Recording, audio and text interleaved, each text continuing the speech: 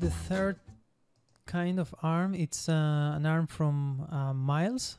So here almost the same options. We don't have the separation between rotation and translation IK control, but if I recall correctly, he has it there. It's just like not optional, so you always have it.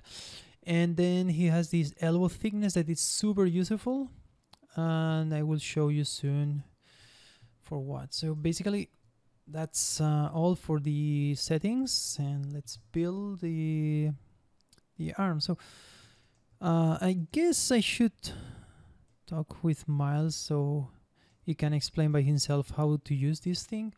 But one of the things I really like more, so you can see here you have the IK arm, FK arm.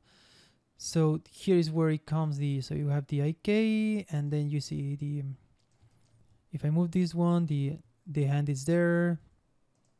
That is similar with that we have on the other one. If you do this, it's using the same control for both of them. I did this really nice design of this component, and it has some auto vector similar that we have,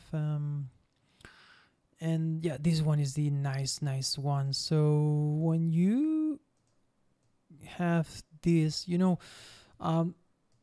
this system for the arms, like indeed, or articulations, like human all the animals articulation doesn't work like this, like an inch thing.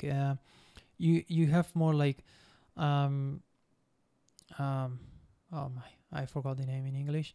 Anyway, so it's not rotating like this, so you have a little radius on the rotation, because it's like oh my god, I just forgot the the name of this articulation in English. Sorry for that, guys. But basically you can give some thickness here, so your deformation it's more beautiful, and you don't need that many corrective plane shapes. So you add the elbow thickness there, so it's gonna give this nice, so it's not gonna pinch in the center like used to do with the more inchy, like classic way to do things. So for me it's really nice design, and you have it by default there.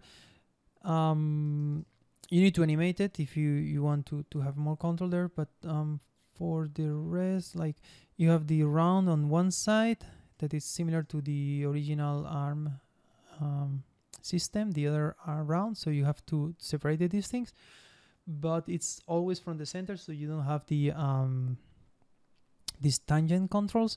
But what you have, it's this joint control visibility. Oops.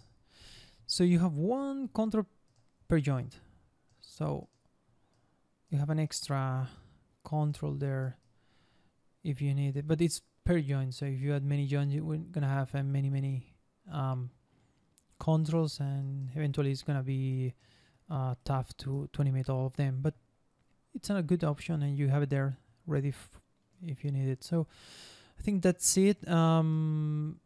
The FK arm, it has two like layers, the FK1, this one, and this one that it's from the second, but this is more to separate the roll from the this one. So, but yeah, to be honest, I would like to have Miles in one of these videos explaining how he uses, because it's really cool component, and yeah, I totally recommend it to use. Okay, thank you, and see you in the next video.